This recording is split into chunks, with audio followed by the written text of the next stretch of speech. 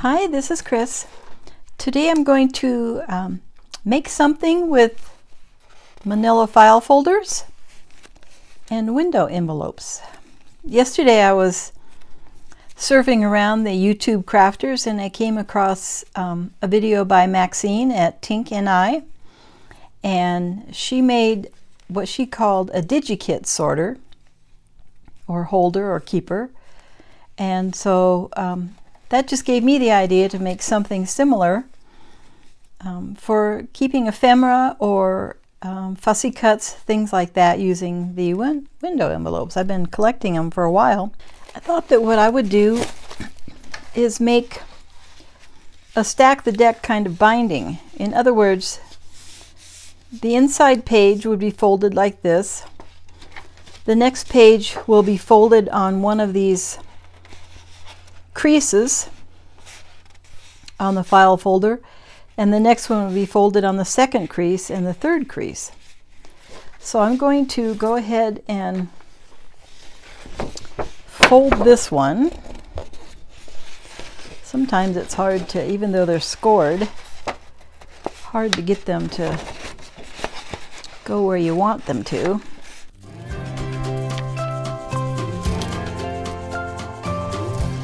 So that one now has a 1/4 inch spine on it.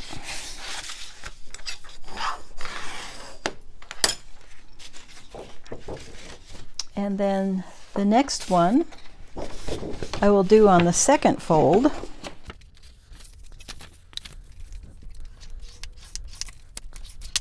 So that one now has a 1/2 inch spine in the middle. And this one, it's folded a little bit differently.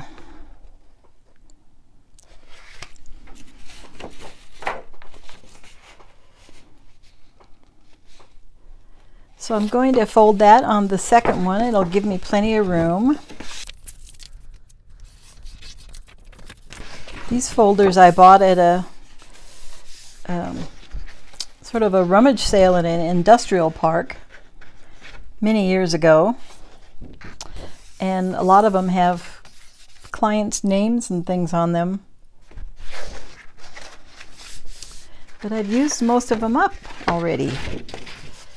So these will stack. So what I have to do is when I cut these, I have to take this into consideration when I cut this way and this way. They'll all be the same height, but they'll be slightly different width, measuring from the fold out. So I think I'll make them 5 by 8.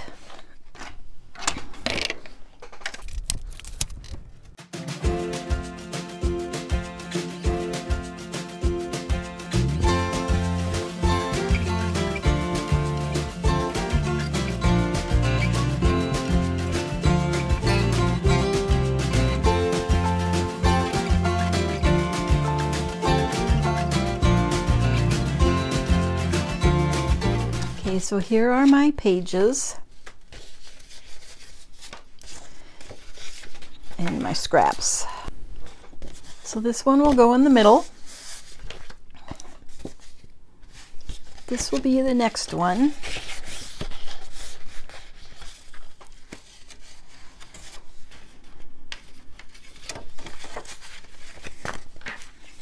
And then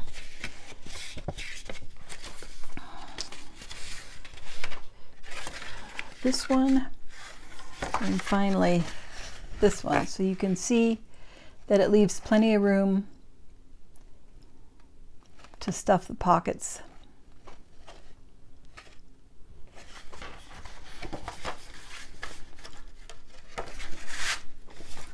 So the first one, I'm going to measure it where the spine comes. Right there.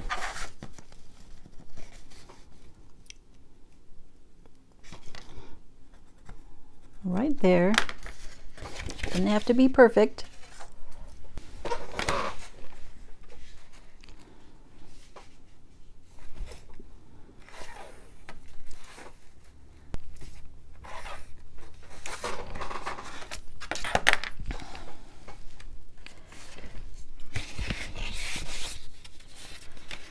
So that will just glue right on there. I'll just use art glitter glue. You could use double stick tape, a red tape, or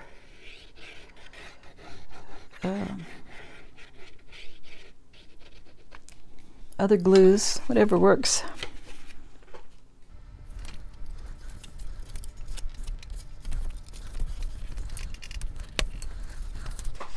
Then the next one,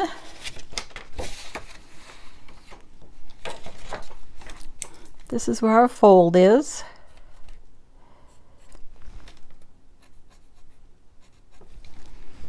And then this is where we'll put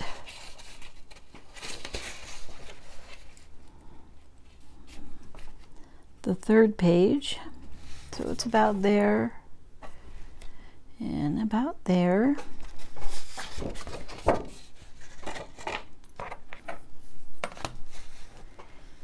And mark that.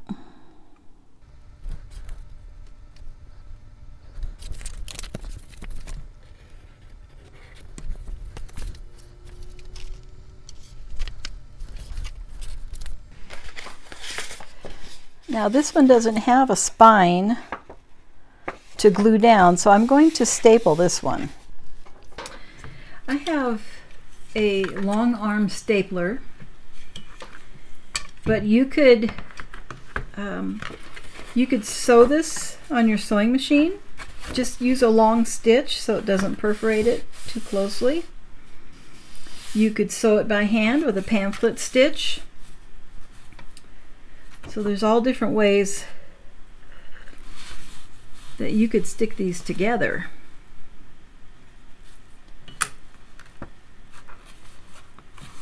So I'm going to clip this together.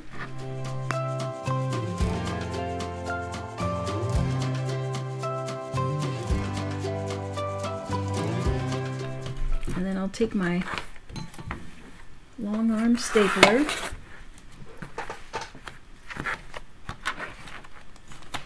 I can actually set the distance here.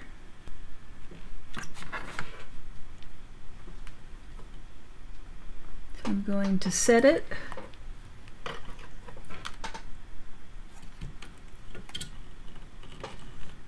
right there. It's about.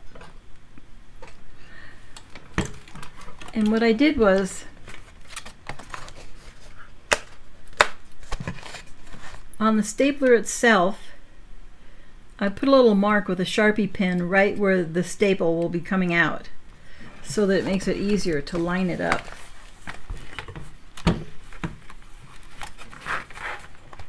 So I want to be sure.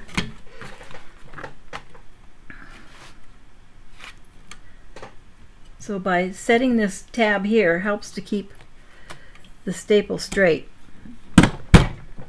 So we hope it is straight. It looks pretty straight. And I'll put one here.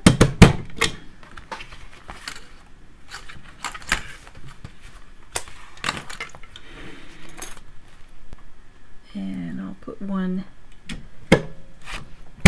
here.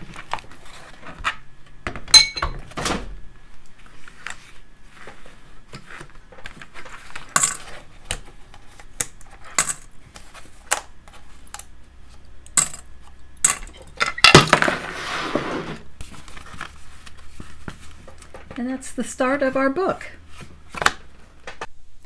Once I've put in staples, I like to take a little anvil like this and tap those staples flat. Makes a nice finish for the book. So next, I'll go through my envelopes and I'm going to have to trim them pretty close to the windows to fit in the 5 inches. But I'll go through and I'll pick out about, let's see, we have, altogether we'll have 1, 2, 3, 4, 5, 6, 7, 8, 9, 10, 11, 12, 13, 14 pages that we can put envelopes on. So I'll go through and fast forward this as I choose some envelopes and trim them down.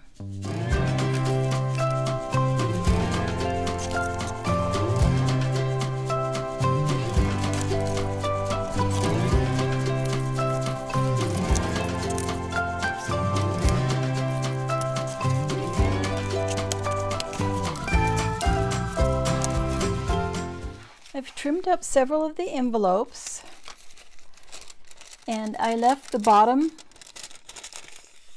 of the envelope intact and trimmed it to about a little more than 1/4 of an inch so I can glue this down, and it'll make this edge stronger when you're pushing things in and out. So I just cut several different sizes, and what I'm going to do next is I'm going to cover these pages with some scrapbooking papers. I have these papers that I think I'll use. It's called French Prep by Colorbach, and I like the neutrals of it, and it's not too thick. It's fairly thin paper. So I'm going to pick out some of these papers, and then I'll trim them to size and glue them on.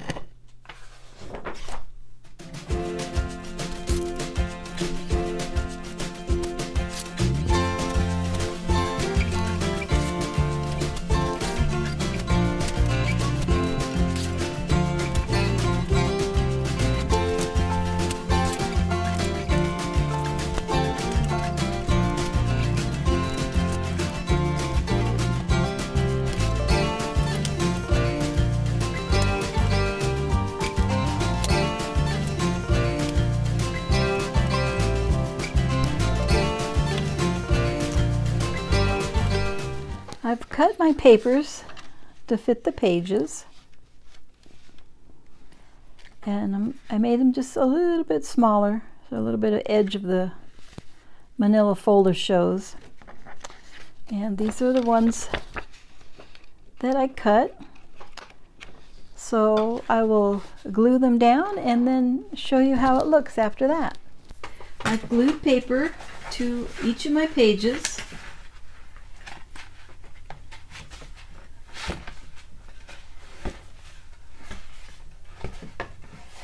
And I wrap the outside in paper. And so now I can get ready to work on my envelope pockets.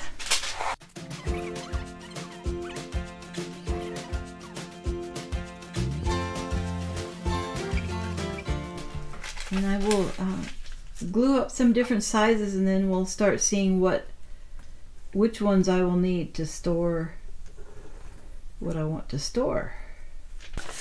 So I have a couple of envelopes of magazine clippings that I purchased on Etsy.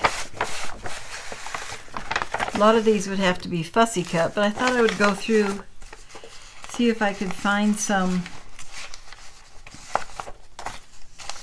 that might already be small.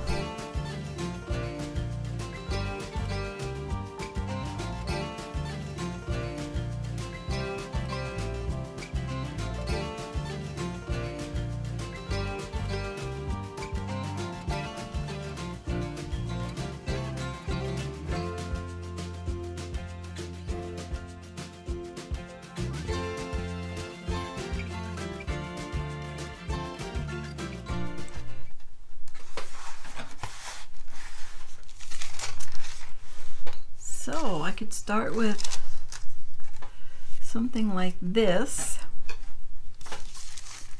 and then a smaller one would fit up here at the top. So I think I'll start with that.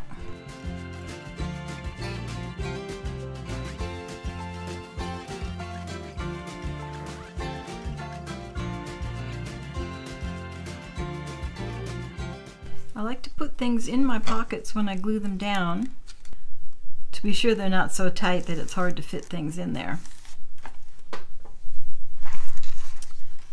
So now I have these items. This can go in here. These ladies can go in here, although they're not the same subject, and I would like to keep them as subjects, but I'm going to go ahead and glue in my envelopes and then we'll come back. Okay, I finished gluing in the envelope pockets and stuffing them with my magazine clippings. So these clippings are from a bundle I bought from Diane Hubert at Pretty Pink Cottage, and they date from 1943 to 1970. And some of them can be kind of fragile, so I wanted to put them in a keeper like this. And I covered up some places that had some typewritten things, a business name or an address or a postal mark. And I just covered up with some, I'll show you. With this, it's adhesive cardstock. It's by the Paper Studio, so that's Hobby Lobby. And it's called Tattered and Worn. So the 4.5 by 6.5 inches. And there's all different colors, and I thought they kind of went with the papers that I had used. On some pages I just put in one pocket. If I want to, I can add another pocket. And on other pages I put a large pocket and a small pocket. And so this one, a large and a small pocket. Here's one where I can add another pocket if I want. Here's a pocket. It's a different color, so it's not as easy to see as the white ones. And there's one pocket on each of these pages. And 2 pockets here and 2 pockets here. 2 here and 2 here.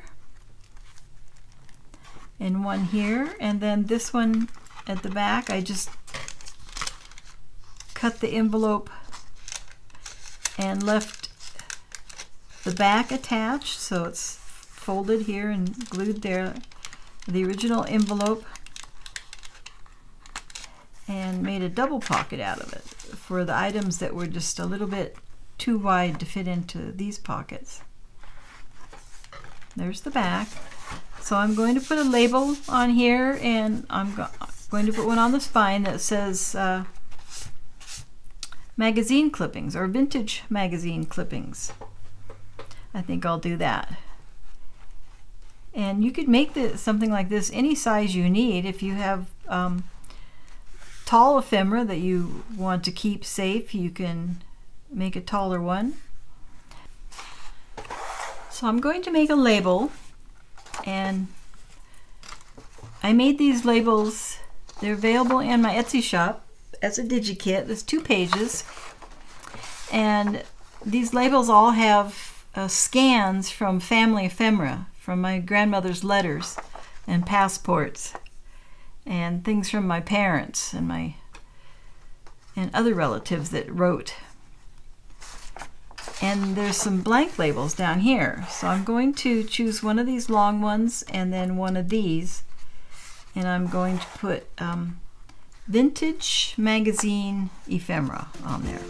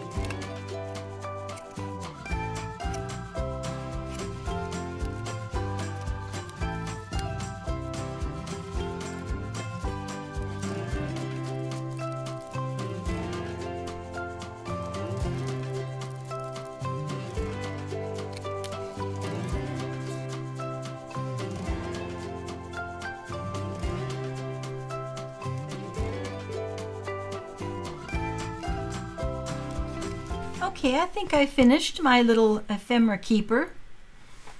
So I labeled it Vintage Magazine Adverts. I labeled it on the side too, but I got a little bit crooked. So I want to thank Maxine at Tink I Treasures for sharing her idea, and I think a lot of people will get some use out of that. So have a great day crafting, and thanks for stopping by. Bye-bye.